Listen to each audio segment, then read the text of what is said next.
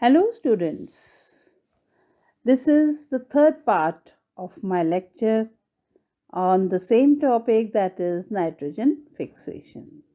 So we will again discuss about the fixation of the nitrogen by the various types of bacteria which are present in the soil, and they are also present in the nodules of some plants.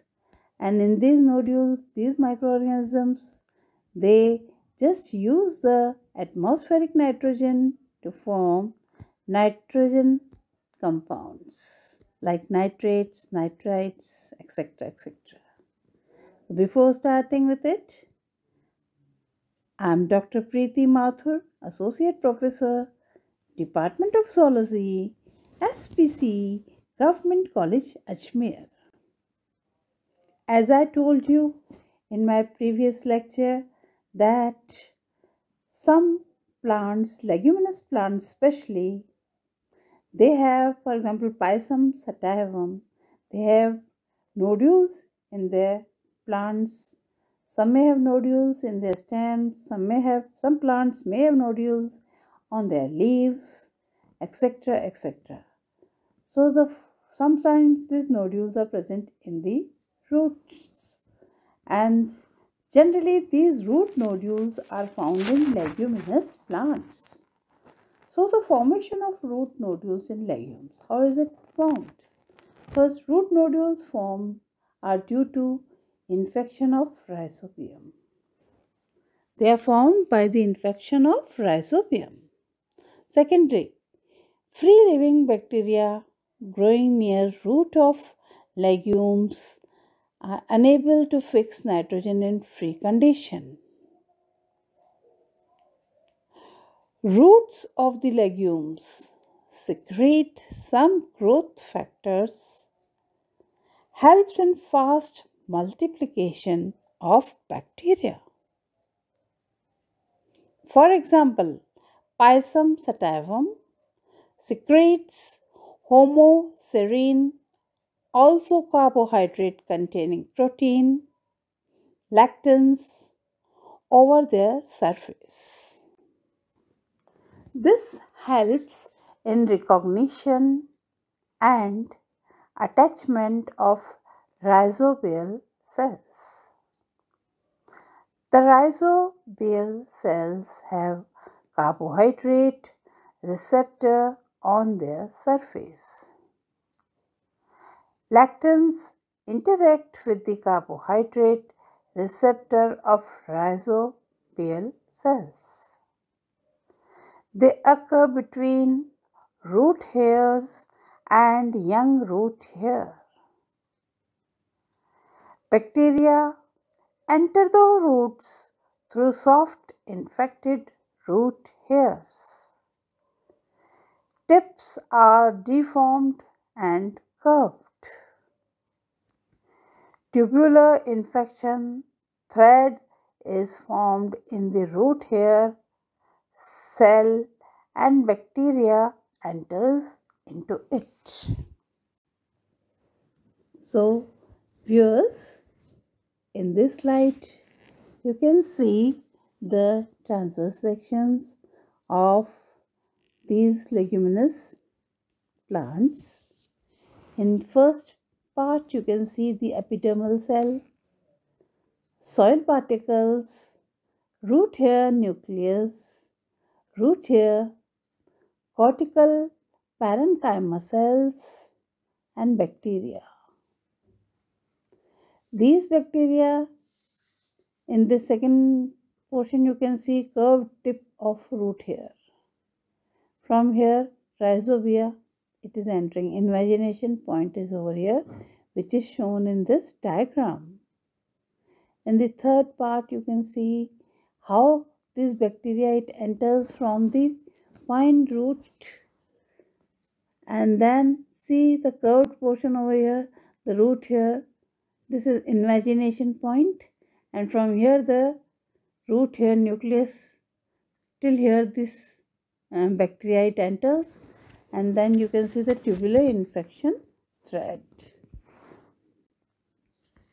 In this slide also you can see the parent cycle, endodermis, stele, stimulated meristematic area, then epidermis, cortical parenchyma, diploid cell, infection thread also is seen in this diagram, curved root hair, tetraploid cells, endodermis, epidermis cortical parenchyma, young nodule, infection thread, then curled root hair, and then tetraploid cells. Now you can see, and then diploid cell is formed. You can also see this, and the boundary of stimulated area. All these are present in endodermis, pericycle, stele. So, in the F part of the diagram, you can see the transverse section of the plant nodule, in which in the outer ring you can see the cortex present, then the stele, and thirdly the root nodule also is very obvious in this diagram. In this slide, there are colorful cells which are shown here. Clearly you can see in the first diagram, first part, root hairs are present, and then rhizobium bacteria are also present. How the root hairs, they come in contact with rhizobium bacteria. Now in the second part, you can see the infection thread, which is entered through the root hair. See, the infection thread is so clear.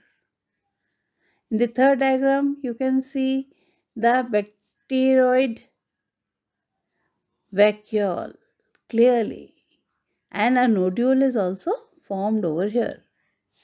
This is the position in the leguminous plants.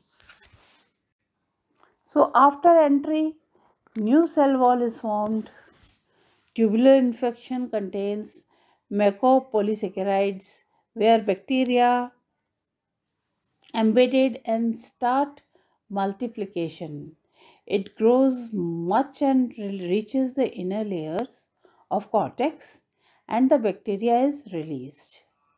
It induces the cortical cells to multiply, which result in the formation of nodule on the surface.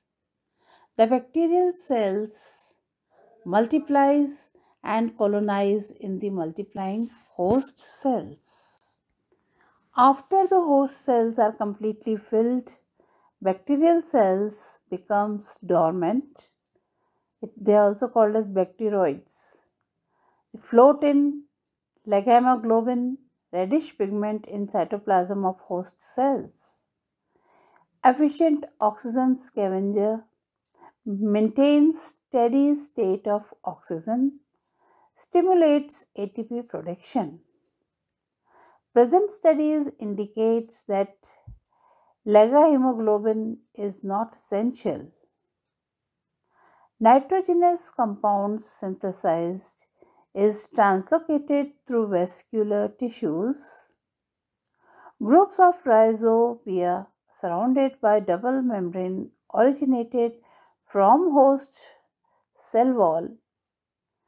Bacteroids lack firm wall, osmotically liable. After telling you lots about this topic, I stop here and I complete my third part over here of my lecture. Thanking you all very much for patiently hearing me. If you have any queries, students, you can just email me. My email address is given below my name. My name is Dr. Preeti Mathur, Associate Professor, Department of Zoology, SPC, Government College, Ajmer. Thank you.